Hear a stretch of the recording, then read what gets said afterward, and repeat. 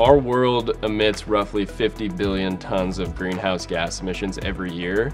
And of that 50 billion, agriculture accounts for almost 20%. If you kind of look at the big picture opportunity to reduce emissions, agriculture is a huge area where that can happen. By introducing oxygen into a rice system, either through alternate wetting and drying or furrow irrigated rice or row rice, when oxygen gets exposed to the soil, you start to suppress the methane that's being produced by those microbes.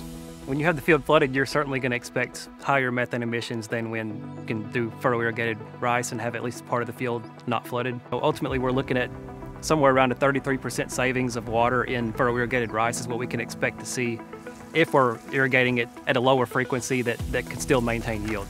Holding the flood compacts the soil in itself, just the weight of the water, and then you're causing methane to build up and all that breakdown. We try to just keep it wet. We're not keeping a flood on it. We're just keeping it wet. That's all the rice really needs. We manage nitrogen use efficiency by tracking how the farmer applies nitrogen, how much they apply, where they apply it. We monitor residue management. Farmers in our program are encouraged to do best practices for managing their rice straw after harvest.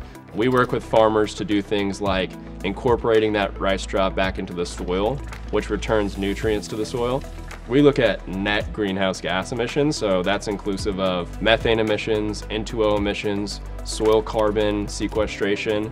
Rice farming will be transformed in the United States. It will save literally billions of gallons of water and hundreds of thousands of tons of greenhouse gases. And I think it's rare to be in a position where you get to drive that kind of impact, and so it's been really exciting to be a part of it.